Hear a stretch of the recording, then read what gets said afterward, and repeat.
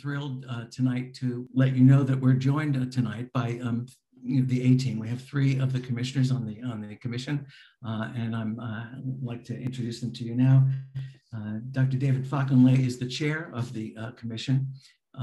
He earned his doctorate from Johns Hopkins Bloomberg School of Public Health. He's currently on the faculty there, as well as adjunct faculty of the University of Florida Center for Arts and Medicine. Charles Chavis Jr., Dr. Chavis, is the vice chair of the commission. He is an assistant professor of conflict resolution and history at George Mason University, where he founded the John Mitchell Jr. Program for History, Justice, and Race at the Jimmy and Rosalind Carter School for Peace and Conflict Resolution. And I believe we have several of his students joining us tonight. Dr. Chavis is also the author of the soon to be published book on called The Silent Shore, which is about the lynching of Matthew Williams and the politics of racism in the Free State. It's spectacular. I had a chance to read it already, and you're going to want to know about it. And then we're also joined by Carl Snowden, who is legendary civil rights community activist from Annapolis. He was a columnist. He also is the convener of the Caucus of African American Leaders. He was actually instrumental in gaining a posthumous pardon from Governor Glendenning years ago for John Snowden, no relation, who was executed in Annapolis in 1919.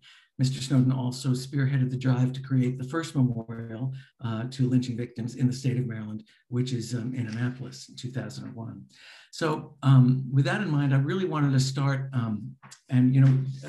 David, I remember when we were on a panel at one point earlier, before COVID, right before COVID, we talked about this film, and one thing that came up that I thought was very disturbing to me was this recreation that they did in the film. And I wondered if, I'd like to know from you, if you think that is appropriate for people to see, well, there's two questions. Is it appropriate for people to see on film? And then the other is it appropriate for people to bring their children to, things like that. So I just wanted to ask you about that. Oh, well, first off, it's a pleasure to be here. Thank you, Will, for inviting me to be a part of this. So I have to acknowledge my context. I was exposed to the horrors of racial terror lynching as a teenager due to my association with the National Great Blacks and Wax Museum in Baltimore. So if you've ever been, they have a lynching exhibit. So you can imagine being introduced to that horror at a young age, and I'm talking about a teenager, not even a kid.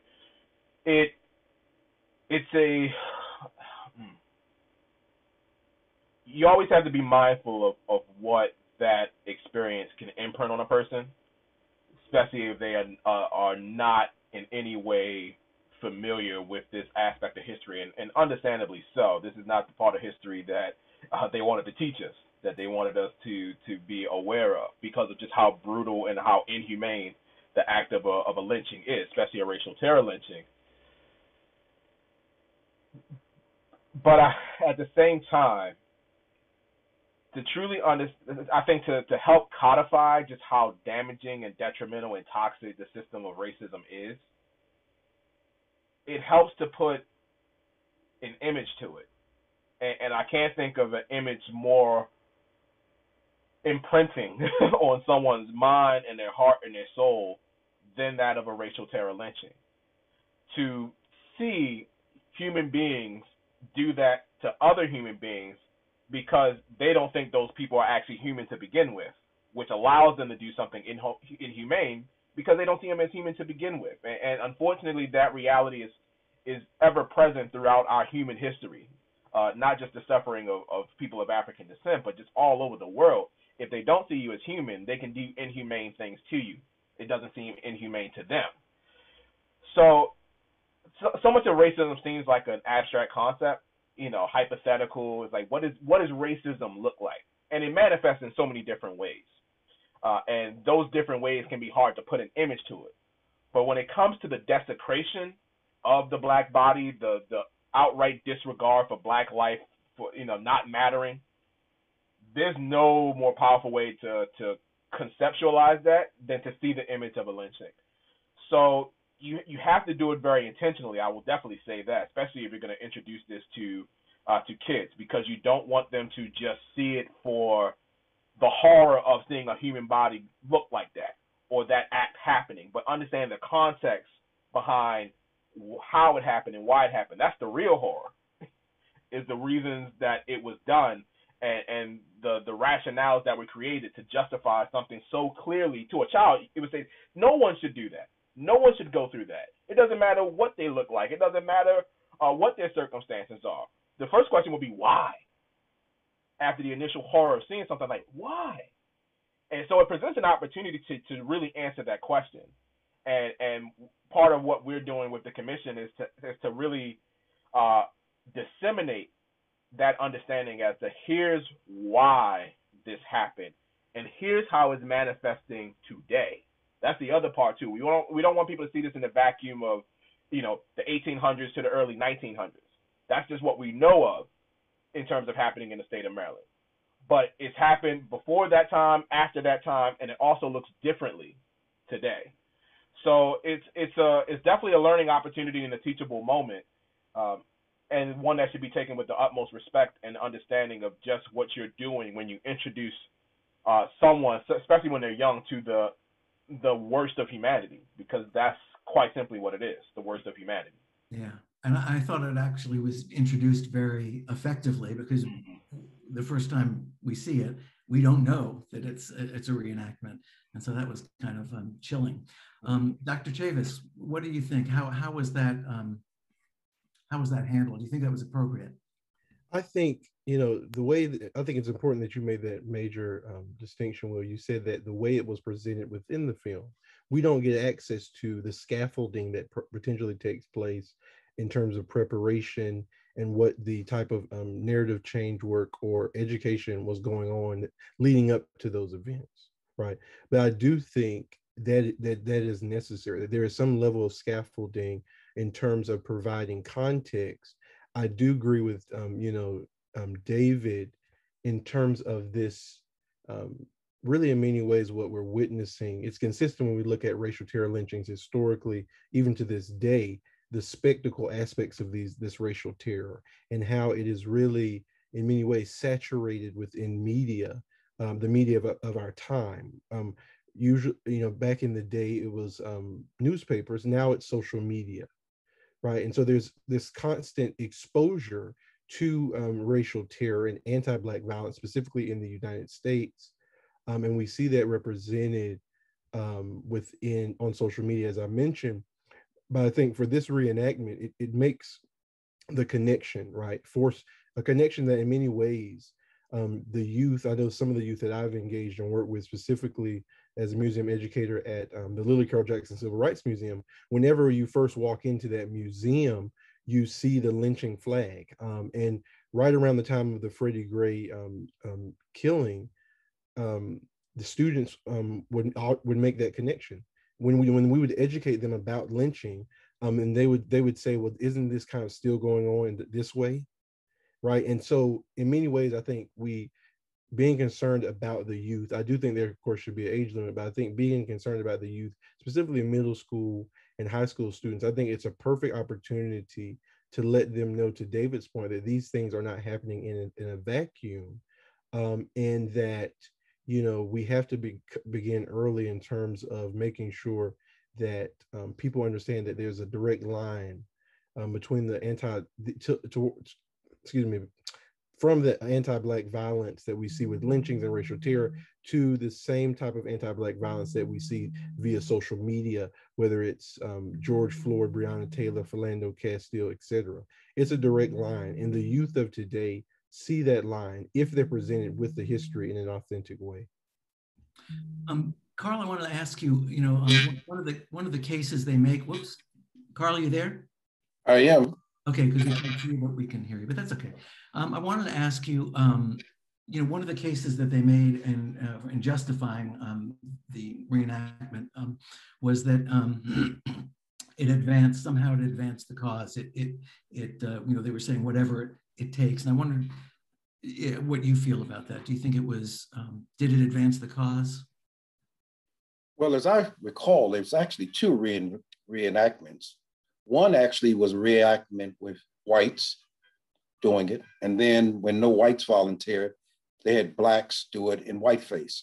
And it was pretty controversial from the whites' perspective because they thought it actually exacerbated racial tensions.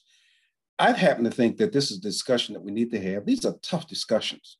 And it's not even a question of whether it's appropriate for young people. The question is, how do we as a nation, as a people, deal with this? David and Charles' description of what this horror was like is factual. But the fact of the matter is the vast majority of people in this country have no idea what lynching was, had no idea how horrible it was. To see someone burned to death, to see someone have their genitals cut out, and this is horrible stuff. And yet it's a discussion that we have to have. I'm reminded when I visited the Holocaust, it's the first time I actually saw in my lifetime human beings made into soap. To me, it was incredible.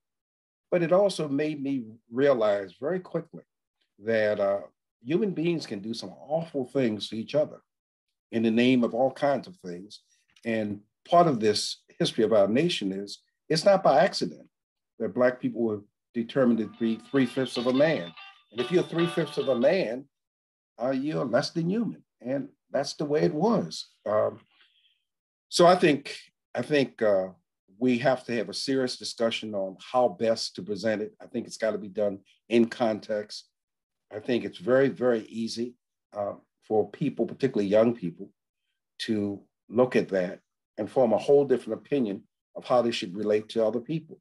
So I think it has to be done with some appreciation that this is a pretty horrible thing and that most people, many generations have gone through this trauma, have not had the opportunity to get the therapy that they need to be able to handle this. It's tough. So, I have to tell you that and I realize my perspective on this is different, but I cringed when I saw the young children that were brought there to see that. I don't know, how do you, what about you, David? So I didn't cringe when I saw that. I'm always just mindful of the context by which they were brought to that event. So I don't know what the kids were told when they were brought to that. I don't know how much was disclosed.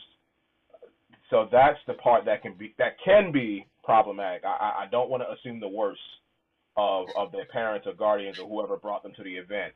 I will give them the benefit of the doubt that it becomes to something that serious. At least you have some understanding of what happened. Now, there may be people who are genuinely curious about what was going on. So I hope that the reenactors took the opportunity to provide a full account of what happened and a full understanding of why it was necessary to recreate it. To me, that's always important. Even with children, you don't want to discount their intelligence. You don't want to discount their wisdom. They understand aspects of the world even at their young age, and sometimes in the purest sense, which is what we adults need to be reminded of sometimes, the purest sense. They can see that what was reenacted was wrong.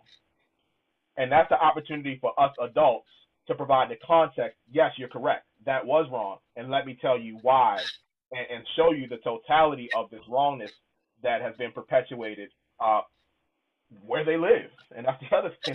That's their neighborhood, their background, their context from an environmental standpoint.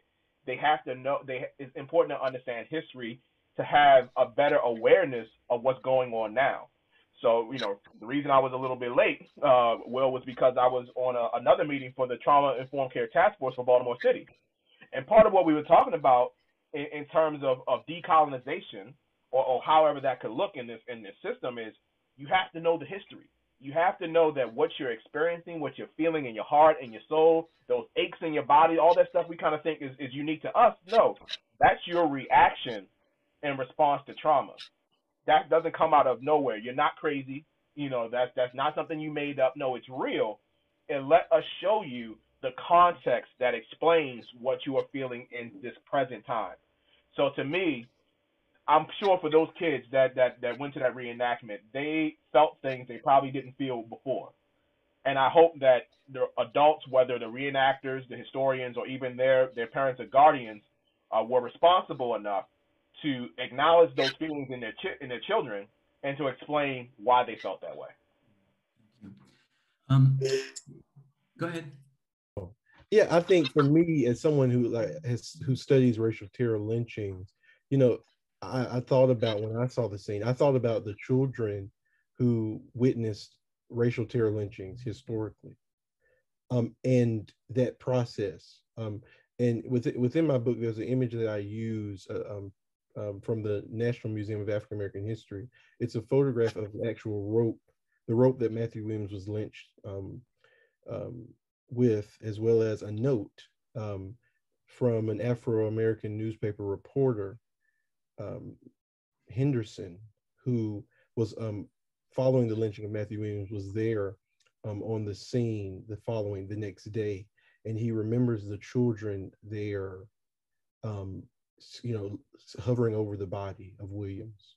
There's also a famous quote from Clarence Mitchell, his coverage of the George Armwood lynching. I think the article is called "No Roman Holiday," where he is literally there hours after the lynching, and people are still crowding around Armwood's body. And there's a story of a lady who's there, a white woman with her daughter, who is forcing her to watch the lynching. As Clarence Mitchell narrates, he sees the daughter, to David's point, naturally being fearful and disturbed by what she's witnessing, that human aspect of knowing that this is wrong. But then he narrates and talks about how the mother forces her, telling her to watch the Negro be barbecued, right? And when I see the reenactment, and I see what we're seeing today, I think about those children of the past who would become, in many ways, the progenitors and carry on this legacy, and that learning, this failed education, right? This display, this message crime that in many ways they were traumatized by as well. Whites, I think we have to recognize that we have an opportunity now to right these wrongs and show the youth that these are the things that happen historically, but your reaction for seeing this as wrong is something that is natural and needed. And it's really the first step in terms of this empathy, to David's larger point earlier, having pointing to the shared humanity, right? Because at the end of the day, that's what it's all about, the shared humanity. And if we're not careful, if we pay attention to newspapers, to the media, to various mechanisms, both people, Black and white, of all races, will feed into this anti-Black violence that will allow you to forget the humanity of an individual, and highlight the human failures that we all have, and they're demonized before you know it, and a knee is on their neck before you know it, and their humanity has been stripped from them, right? So I'll keep going, Will, but I just wanted to follow up on that. So one thing, you mentioned the children. What we have now is the children of those children, right? That's who we're, that's who's living in our state. Those are the people, I think, that we really kind of need to try and reach out to. Yeah, and just really before I think it is important, I want to prioritize this, that we do have social workers and counselors involved in the curating and these reenactments. I think we chalk it up to, just getting it done and not really understanding, but I think there's enough resources now around providing historical trauma and support. When we're curating and developing these things, I think that's something that I know the commission is prioritizing in our work. Part of the DOJ, with the DOJ funds, we'll be hiring social workers, a specific firm, to be there supporting the communities during these hearings, which is important. And we have to make sure to center that, the well-being, and recognize this historical trauma, and try not to re-traumatize as we tell the truth. Thank you. Carl, I want to bring in this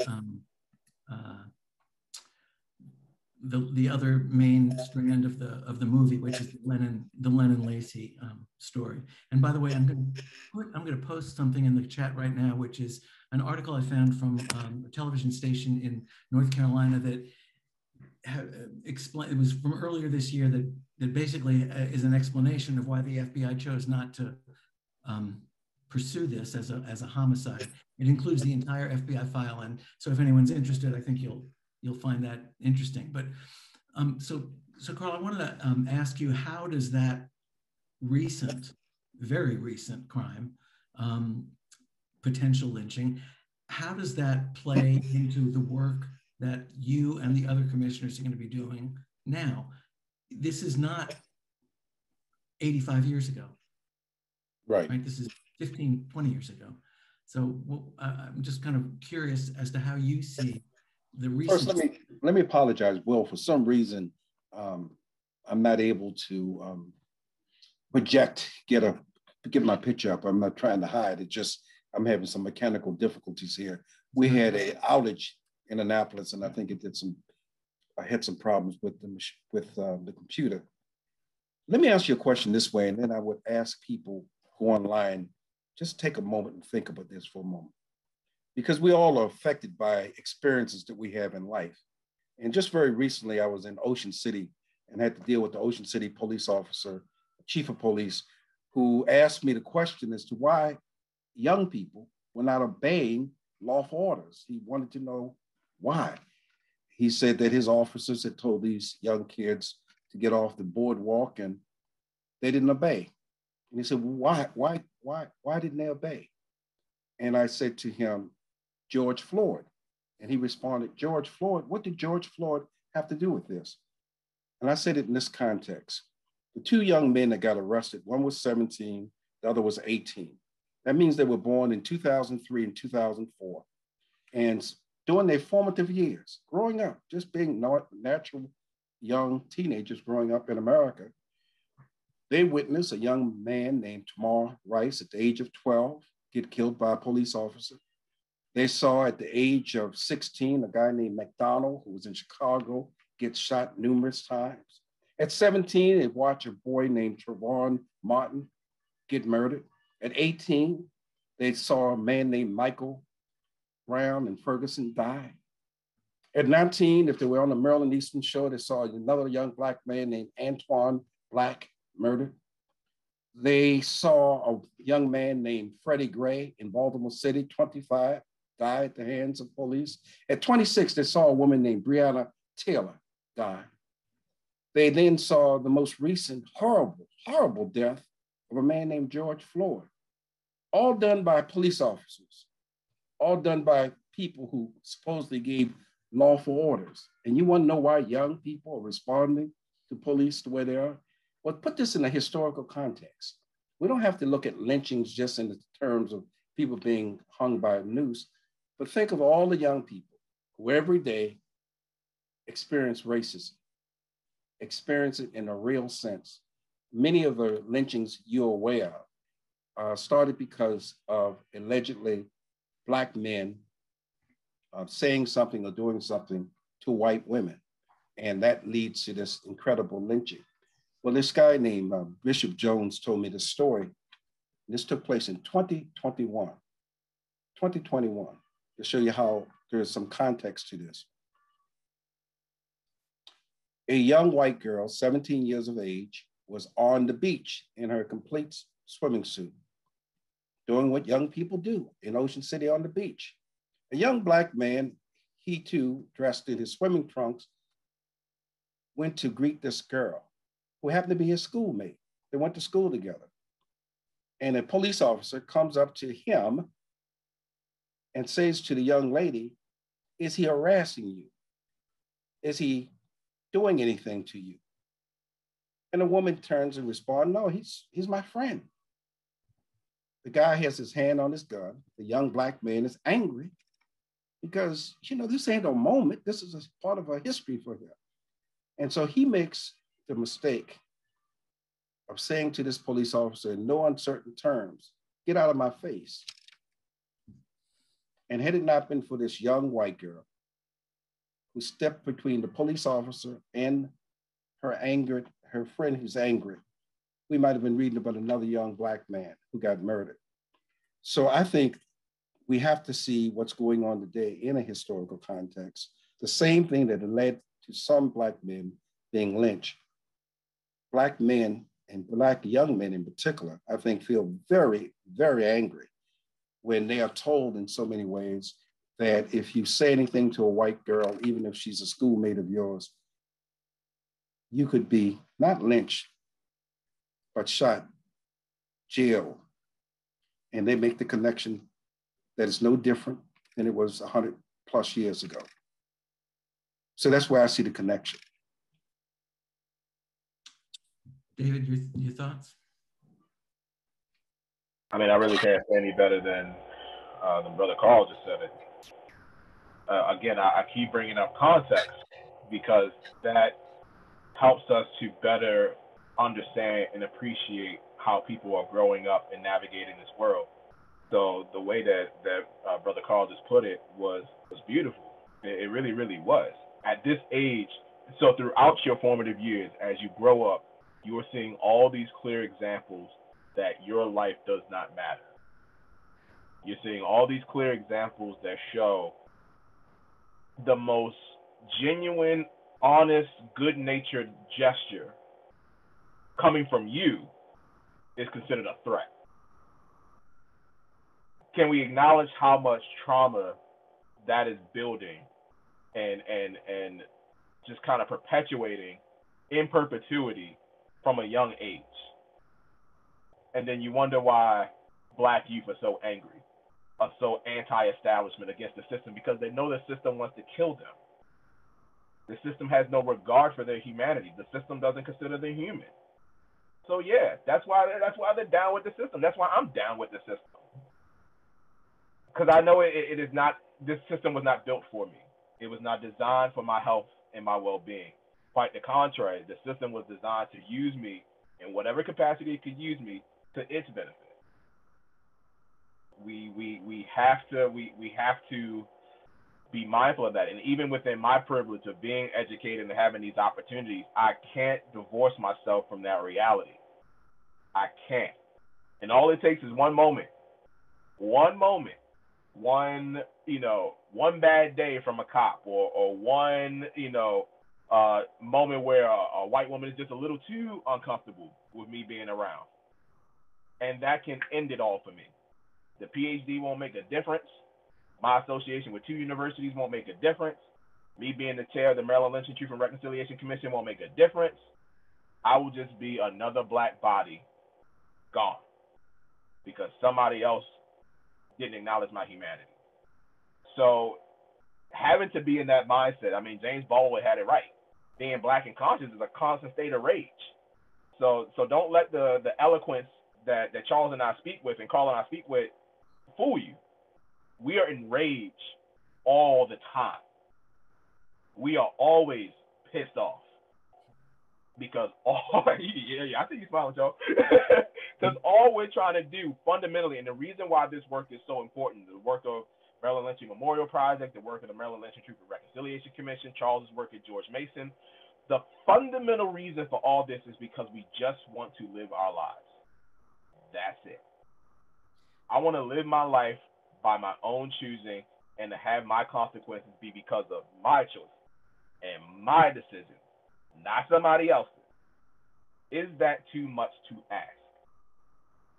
That is the question I have for any policymaker, any lawmaker, any politician, any commissioner of police, whoever you care to put in front of me.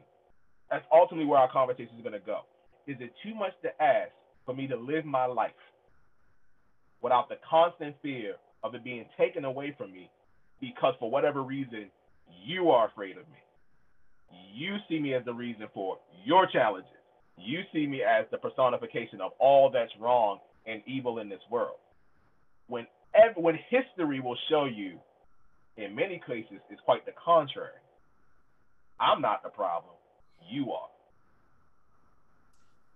Thank you, David. You're reminding me of what Brian Stevenson said in the film. He talked about being Black and alive in many parts of this country, right, there's never a moment to feel safe. He's the one that actually said the phrase, always in season.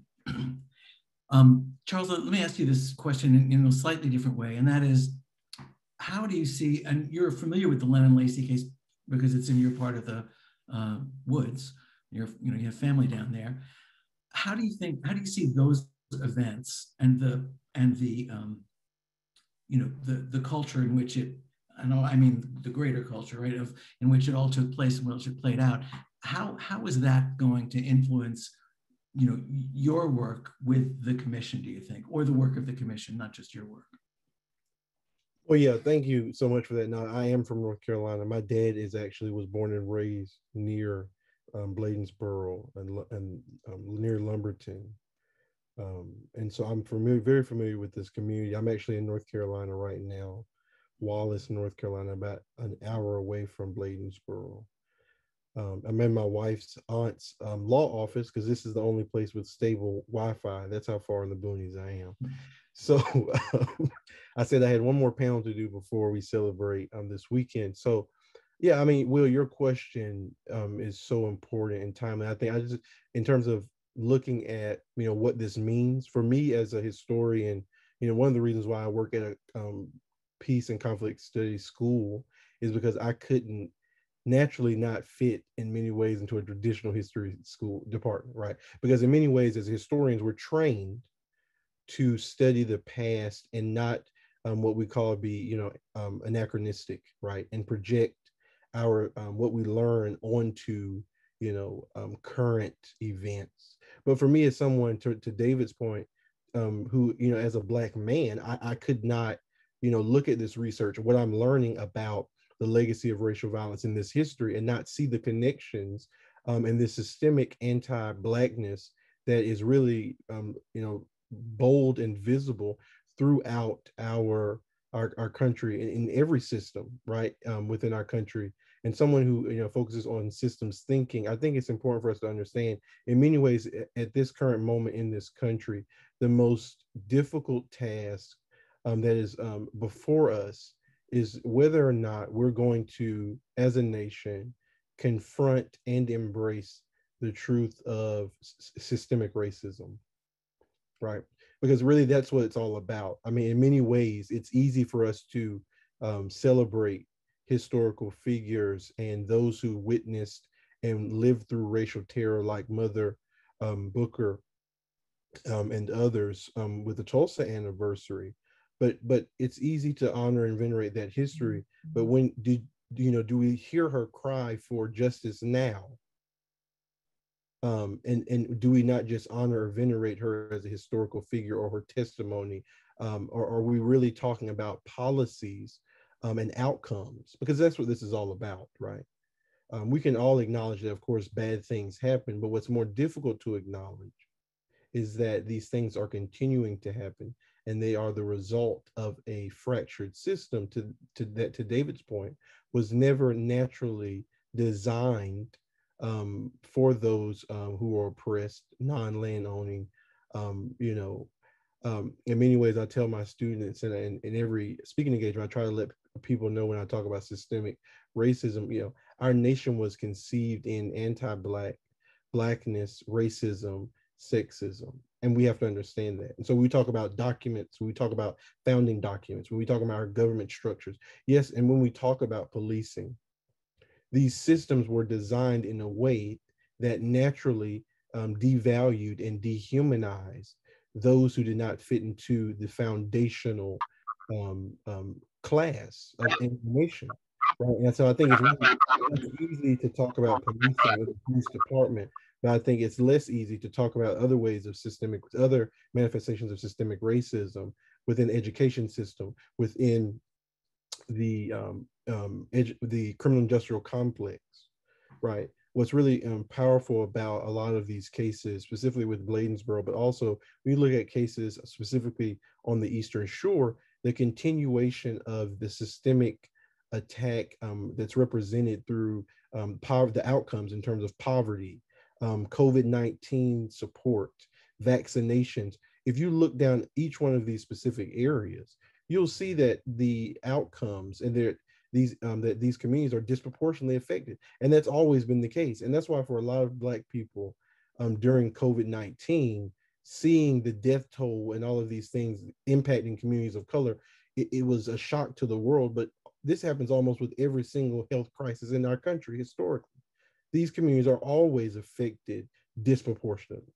And it's the same thing in almost every single system, right? And so, yes, to David's point, I'm always angry, but I try to balance it out um, as much as I can and try to be hopeful and look to the windows where we can have a conversation about not only honoring these things historically in these episodes historically, but let's talk about how these things continue to persist and how we can begin to dismantle them. And the work of this commission and the work that Will is doing is the first step.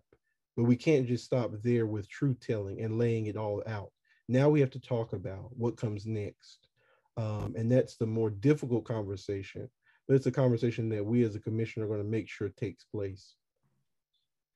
So thank you for that, Charles. You know, your comments actually made me think a little bit of what, you know, Barbara Smith, you know, her comparing white supremacy to a default system. It's like an operating system that it doesn't require individual bigotry to function. And I think that's important for people to keep in mind. I think, Carl, I want to ask you, one of the, there you are, it's good to see you. One of the most poignant dichotomies that this, you know, film brought out was that, you know, when is part of the Lennon Lacey story, where his family, his mother and his brother Pierre, you know, they are so upset, justifiably so, that, you know, they're convinced that there's a murderer on the loose, and yet you have the editor of the paper who says, well, they don't have the manpower to investigate it. You know, no one's concerned. The sooner we get this behind us, the better. And to me, that, you know, how do we bridge that gap? That's really what we're looking at, right? Between those who are, you know, who see the problem and those who look away from it. And that, you know, I think that's something that we have to face in this state as well, right? The people who, as I said before, people who are on this call tonight, on this thing, we're good. It's the people who are doing something else, right? So I wanted to ask you, how do you think we bridge that? You're muted, Carl. There we go. I actually think when President Biden ran for president and said that the race was what the soul of the nation, he's right. I mean, we are at a point, not new. I mean, if you look at every generation, there's always been this issue of which way will America go? And it's not just a problem, I think, of white people not understanding where we are. We got African Americans who have been severely damaged by this system in lots of different ways. And there are things that I think that we have to begin to come to grips with. And one of them is getting people to see your pain can be difficult. And the fact of the matter is, for the vast majority of Americans, and increasingly for upper middle income Black Americans, people go home to their fine homes, have their nice jobs, and out of sight is out of mind. What Charles said about the pandemic and all the things that came out of it is absolutely true. It's absolutely true. It's not nothing new. Because of technology, we're now able to see things that has always existed. I'm so happy that young people are emerging with a consciousness that are far different than the generation that I grew up in. There are people who are very, very conscious. They see what's going on. And when I say young people, I'm not just talking about African Americans. For me to watch, as I saw all over the country, white youth responding to Black Lives Matter. I'm in a part of the state in Anne Arundel County. We've got a very conservative portion of the county. There's a place called Dale, Maryland in Pasadena, which is historic in terms of its racism. And to see young white people marching and energized around the whole idea of Black Lives Matter give me some hope. I saw a Black woman. We all saw this Black woman. She was amazing. She spoke at the president's inauguration. She delivered this wonderful poem. It's a beautiful poem that she delivered. And people said, wow, where did she come from? She's incredible. She's always been there. She hadn't been hiding anywhere. And I think the more we get to expose people to certain truths, the magnificent part of this film, from my perspective, is similar to a film I saw many, many years ago called Imitation of Life. If people took the time and looked at this film, they would walk away with certain perspectives. And one of the perspectives I think you walk away from, the woman who's frustrated, that nobody's listening to her, that her son won't find justice, that particular lady reflects a lot of young people, a lot of women today and men. You know, think of the people who've died that I mentioned earlier, who, you know, Trayvon Martin's murderer walked away scot-free. There have been people who've been shot and killed by police officers, and the courts have found it as justifiable homicide. Now, how do you deal with that? How do you know, as I know of a case 40 years ago, a black man named Leroy Perry coming down Ritchie Highway, coming home to a family, gets stopped by a police officer, asked to get his driver's license. He had a broken trunk. He takes a screwdriver to unlock his trunk, and he's shot dead by the police officer. And they find it a justifiable shooting. Well, his daughter and his kids are now adults. They haven't forgotten that. And so I think getting people to understand that this trauma is real, and getting people who are affected by the trauma to understand that we need to do some things ourselves to address the trauma. Because a lot of this trauma, I think, is manifesting itself in ways that's not healthy for the individual, nor is it healthy for the community. And I'll end on this particular note, Will, and for people in Baltimore City, particularly people in Baltimore City, I want them to hear this. In 1968, when Martin Luther King Jr. was murdered, no question about it, you won't find nobody left in America who do not believe not only was he murdered, but the government was involved in that. I don't care what level, what money, where you are, most people who are African-American believe that. So in 1968, Martin Luther King Jr. is murdered.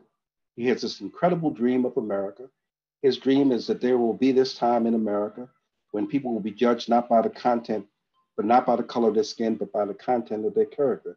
And Dr. King raises such great hopes for the nation. And he's indeed the conscience of the nation.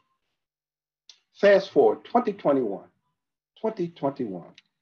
You go down to Martin Luther King Jr. Boulevard, and there's some squeezy kids, they call it squeezy boys, 15 and 16 and 14 and some younger. Can you imagine what King would be thinking today had he lived? That's where we are in America today. And the reason I wanted to make this point, that all of us need to come to grips with this. It's not just whites, but African Americans too. Because, and this is the thing that will get me in trouble, but it's true. There are African Americans who are riding down, seeing the same thing the whites are seeing, and their behavior is exactly the same. There are elected officials who are African Americans in public office who should be raising the roof about the inequities that exist in the society, but they're too accepting of it. I come out of a generation that's far different. The politicians I knew when I was growing up was people like Ron Dellums, who challenged the status quo, Perrin Mitchell, Shirley Chisholm. These were people who understood that this system needed to be changed, and they were willing to use all of the power they have. And so internally within the African American community, we need a serious discussion about what we collectively need to do to begin to address some of the systemic problems that's facing the nation.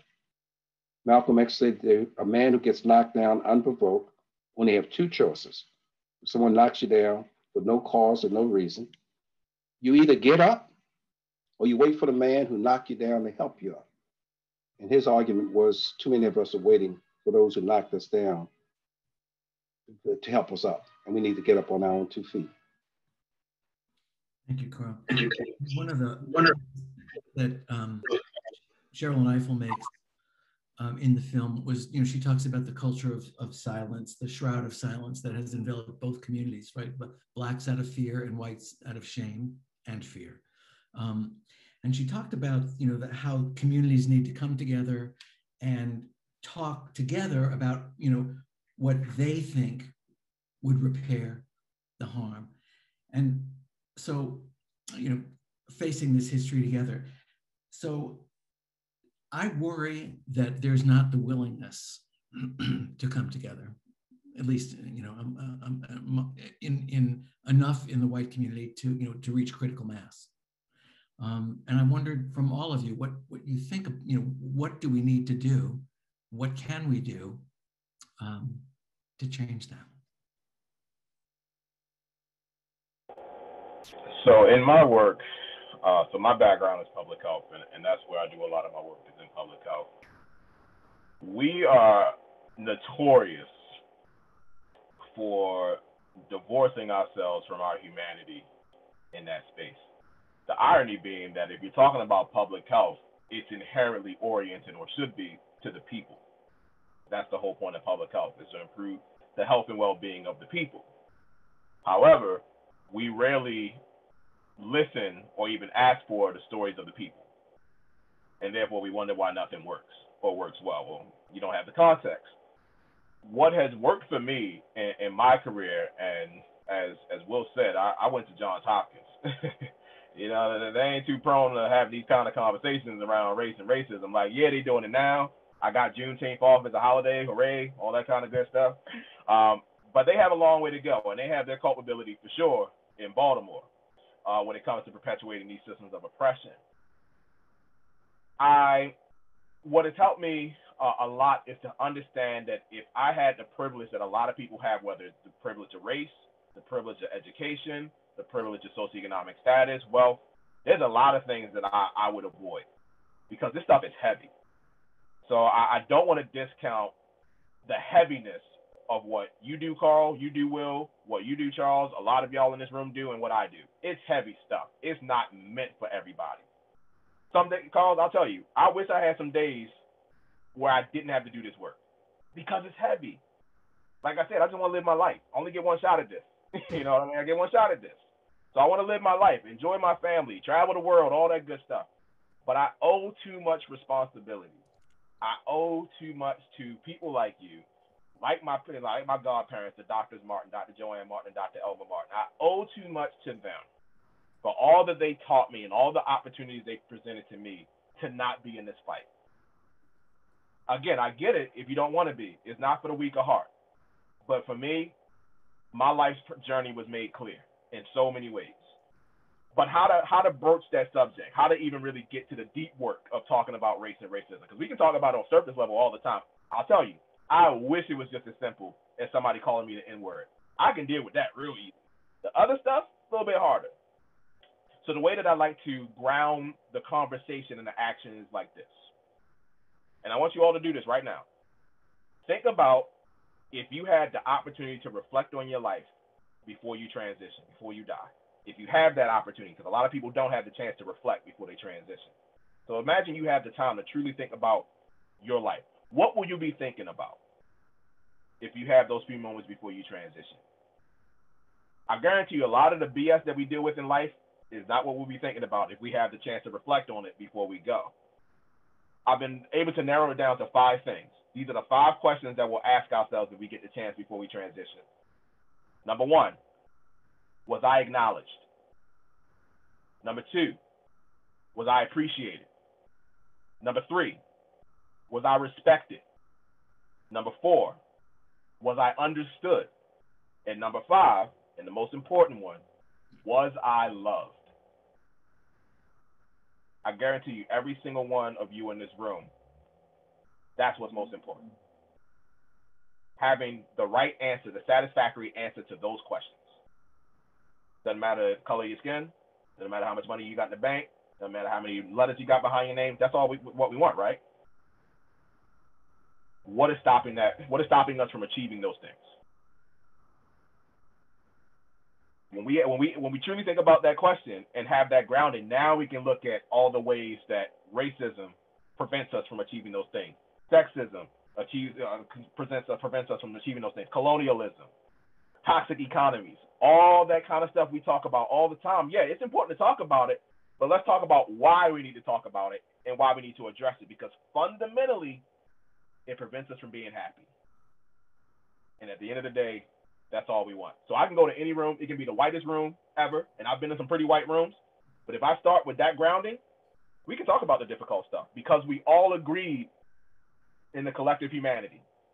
And for me, in the work that I do in this fight, that's all I need. You give me that inch, I'm going to take the rest of the mile. Thank you, David. Charles, I wonder, if, from your perspective, is that, how do we make white people willing to take that, to have that conversation about thinking about how to repair the harm? Yeah, as a historian in a conflict resolution school, that's oftentimes a question I get. I think for me, like I tell my students, you have red lights, yellow lights, and green lights. And you have to make a conscious decision when you're promoting anti-racism and promoting this work, what area you're going to really thrive in, specifically in terms of, trying to bring about resolution, specifically around racial conflict, right? And so I say you either decide whether you're going to be a yellow light, deal with yellow lights or red lights. Dealing with red lights is not for the faint of heart, right? And those are the individuals in many ways. It really isn't what, to David's point, what we would necessarily think. It's taking on systems and institutions, right? That's really where we deal with the more difficult, red light situations and red lights within this various spaces in our country. The yellow lights are really those who, in many ways, to David's point, are, this blatant display of miseducation that is, that comes out in these various vitriolic epithets, right? Those are the easy yellow lights in many ways, because at the end of the day, it goes back to the shared humanity. And the biggest issue that we have, and the biggest problem with this myth of white supremacy, is that it makes individuals believe that we have more in against each other and more in terms of not in common than we do in common. And that was one of the reasons why, to Carl's larger point, one of the reasons why Dr. King, historically, a lot of historians believe he was attacked because he came after the American system of poverty and began to make connections between the poverty that was being seen in inner city Black communities with the poverty that was in white America and Appalachia, right? And when he began to do that work, then here comes, now he has to be stopped and silenced. I think we have to talk about that as well, the attack, the ways in which whenever we have opportunity to come together, there's certain things that happen systemically and throughout our history that try to stifle and stop that forward moving progress that we have, any of that momentum. And so, that's kind of like how I would lay it out. But I do think I am indeed encouraged by this current generation that, it was a really difficult leading up to COVID-19. But when I saw this interracial coalition of young people emerge, I think this is where I feel we have an opportunity. I like to tell my students, I've told a number of people, that I feel like that in many ways was a death rattle of the beginning of a death rattle for, us confronting white supremacy in our country. If we're able to really encapsulate that and galvanize that and continue extend on that movement, where you had both Blacks and whites there speaking out against these injustices, if we can use that and continue to build on that, then there is indeed hope. But I think this generation, as my cousin, my nephew says, is not our grandparents' generation. And I think political leaders have to recognize, if there's any hope, specifically in terms of Democratic leaders in the future, and even of the Democratic Party, you have to hear the voice of the youth and of those activists on the ground, because at the end of the day, they're playing for keeps. And a lot of these things that we are, we've historically overlooked, there's just, they're not going to tolerate it. And I don't necessarily mean violence, but I think what's important is that the strategic efforts, the things with social media, with everything that we have, I think one of the most amazing examples that we saw was, I remember that a couple of my friends on Facebook that I went to college with, they were talking about the power of TikTok. And I think it was actually when President Trump was attempting to, on the anniversary of Tulsa, he was trying to do this rally. And basically kids went on TikTok and started registering for all of the seats. And so I was like, they have skills and sets of and tools that they're tools that they have that we never would think of having, right? And so I'm encouraged by that, and so that's how I would answer it, Will. But thank you so much for that question. Sure. One thing I think that's made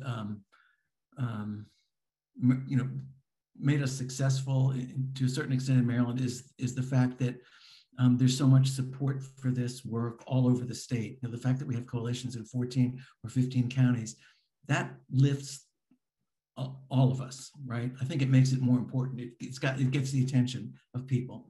My concern that I have is that, this reconciliation work, that's local, right? I mean, and so, that's why it's really going to be up to the people in each of these communities to make this work. Carl, your thoughts on, how do we give people the advantage that they need in order to make this happen? And I just would also say to everyone, if you have any questions, please get them in now, because we're running out of time, and I want to make sure that we answer them if we can. Thank you, Carl.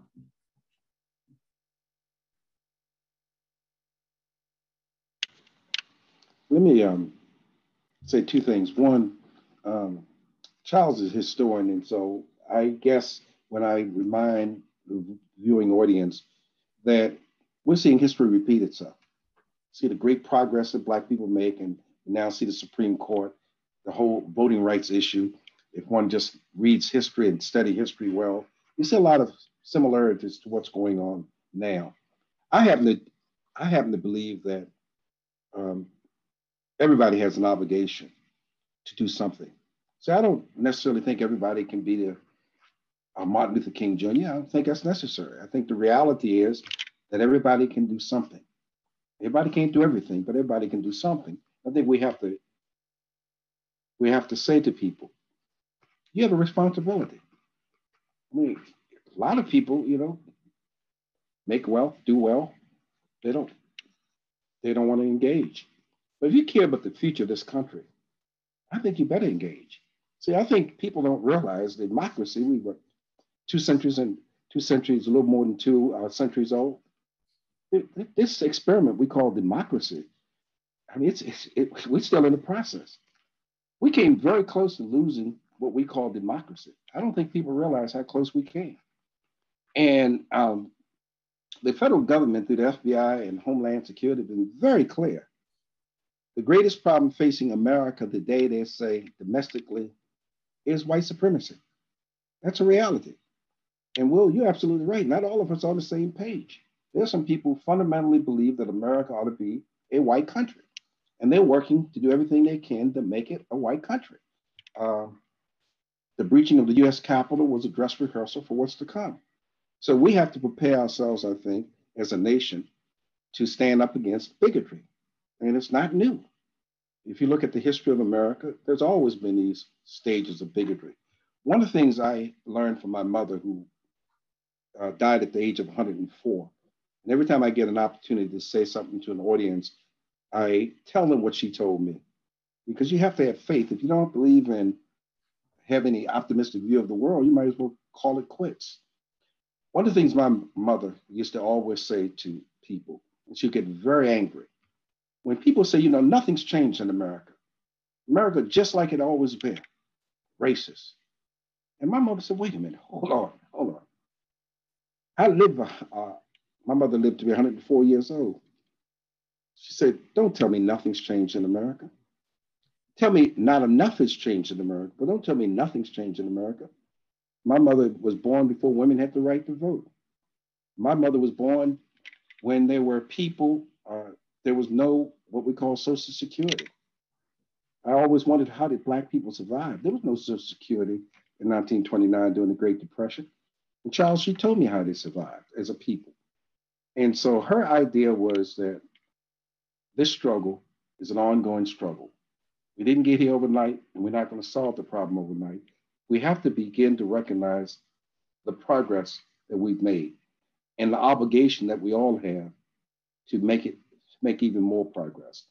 So one of the things I think that is very necessary is to hold people accountable, everyone accountable. I don't think we give people the right to say, well, I don't want to be involved in this struggle. I've made this point over and over again, and there are people who don't particularly care to hear it. But I happen to know that Martin Luther King Jr. and Malcolm X did not give up their lives so that Black politicians would be able to do what white politicians do, rob and steal. That wasn't what that movement was about. They gave their lives to uplift humanity. And so we have to demand of our people, of everyone in leadership positions, that they see this bigger picture, what America can be. And there's no guarantee.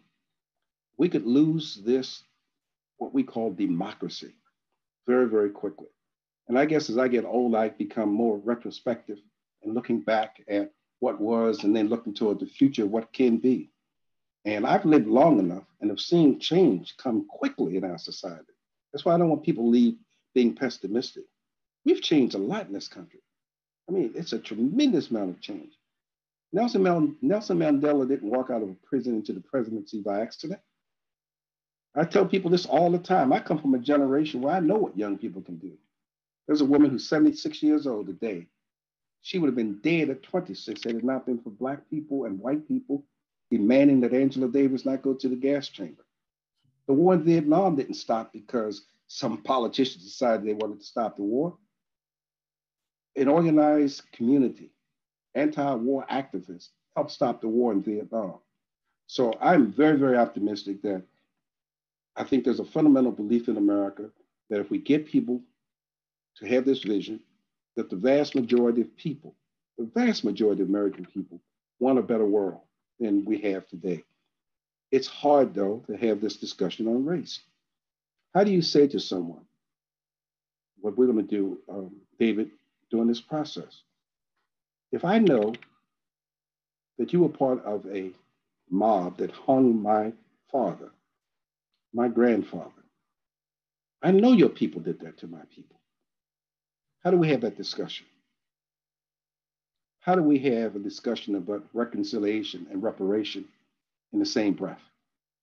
And to have people come to appreciate it. And I'm of the belief that we can have that discussion. It's going to be a tough discussion, but we can have it. And again, I think most Americans understand what has happened in this country and want to see this country survive. And while none of us advocate violence, history tells us, Charles, you can't continue to oppress people and there not be something that happens from it. It just, it's the world as it really is. So, Will, in that long answer, I just want to say to you again, I want to thank you and many people on this particular Zoom. People could do all kinds of things tonight, watching television, having good dinner. I'm just optimistic when I see these many people gathered together who are willing to take their time, watch a movie, and hear this discussion among us. It leaves me re-energized. Thank you, Carl. And I have to say, the chance to be with three such wise leaders is encouraging, and it does make one think that change is possible, and it's happening. We're just about out of time, but I wanted to give you all a chance to maybe just address one last question, and that would be, what can the people who are on this call, what do you think we can do to help ensure the success of the commission, as these public hearings are starting to roll out?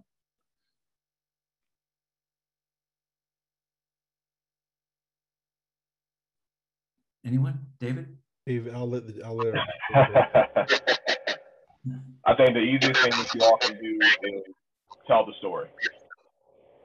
We are the story of 18 commissioners, a handful of staff representing state agencies, cultural institutions, and just the people of the state of Maryland. And we are charged and committed to uplifting the legacy of racial terror lynchings and making the connections with what oppression looks like now in this current context of a country that's doing the exact same in a very open, explicit way. And Carl, you talk about progress. That's the progress that I see. These aren't the conversations that just the intellectuals are having, around drinks and, some snacks. No. We having this right out in the open. So like they say, tell the truth, shame the devil. We bearing witness right now.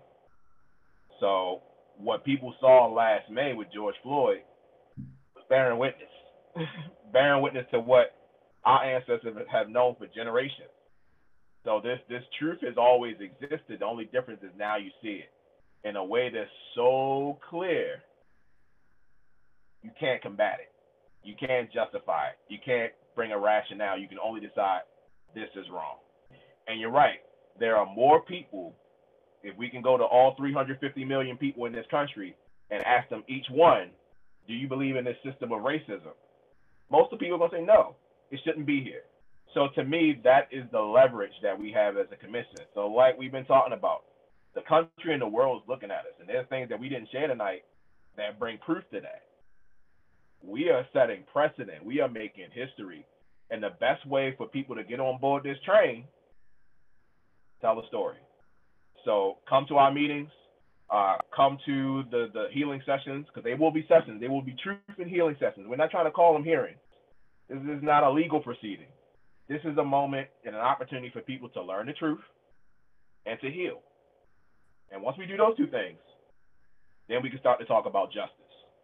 So it begins with sharing this truth of this commission, the truth of this memorial project, and to allow people to hold space with us and without us. Because as Charles said, we got a finite amount of time. Yeah, we got extended, but that's still finite.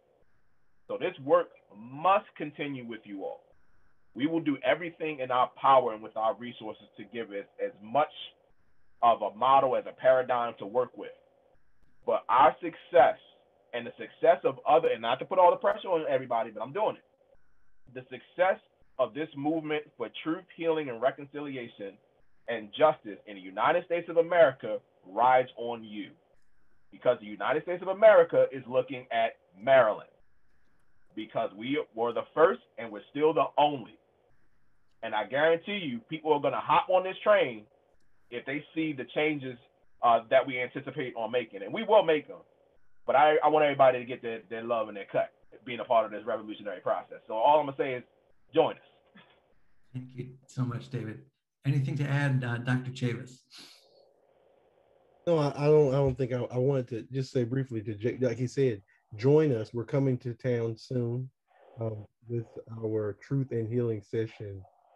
I think it's so important that we recognize that we're coming in town for a day for the process, but you're going to be in these communities much after that, and much longer after that. And so, utilize this process to get the transformation and change that you would like to see take place within your specific community. Be on the lookout for various volunteer opportunities as well with the commission. That's all I'll say. I'll leave it to Commissioner Snowden.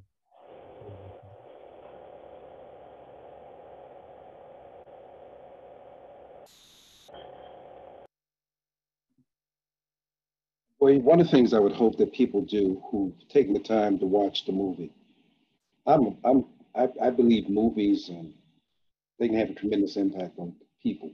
There's one scene in the movie that I just want to share for those who saw it. Reverend William Barber is leading a march, and this woman who's lost her son.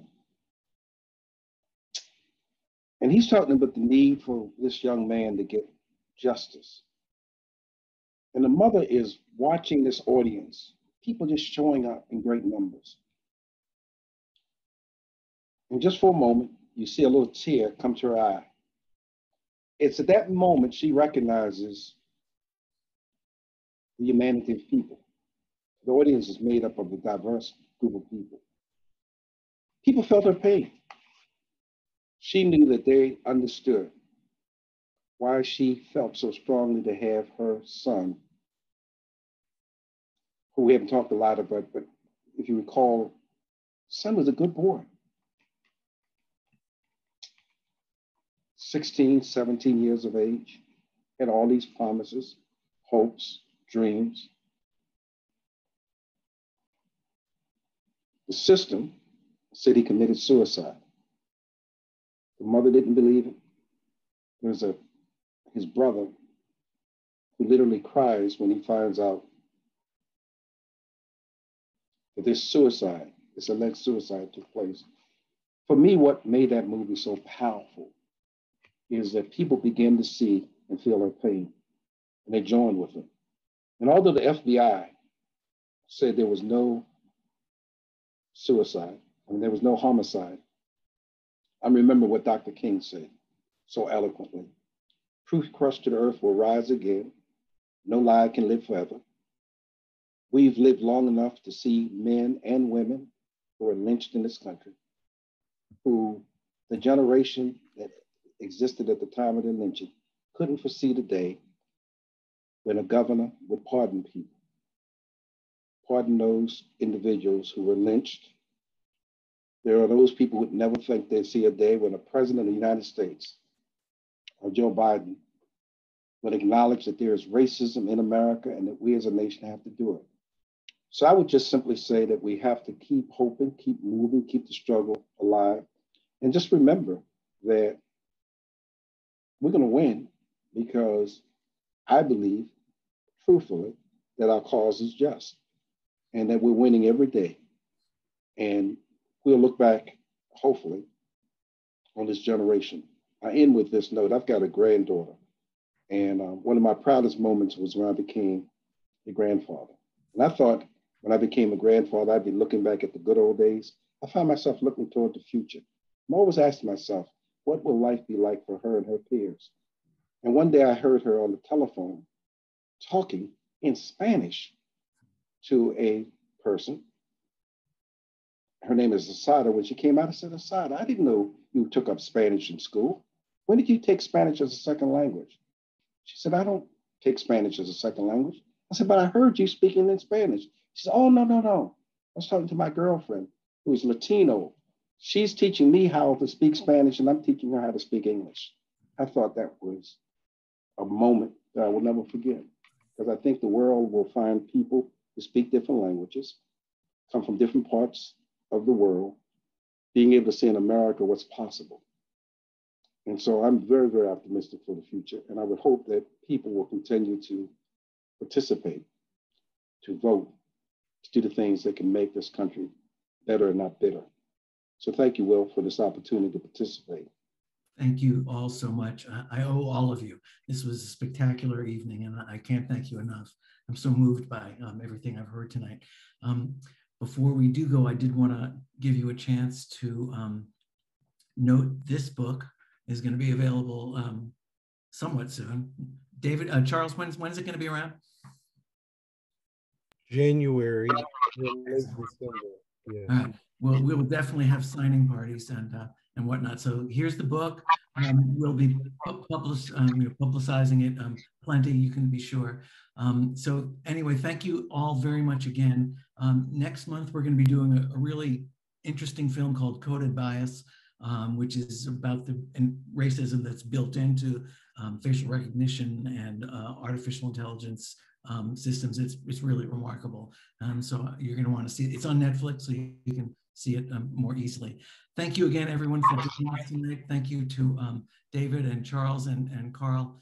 It's been a wonderful evening, and I look forward to seeing you all again soon. Thank you, everybody.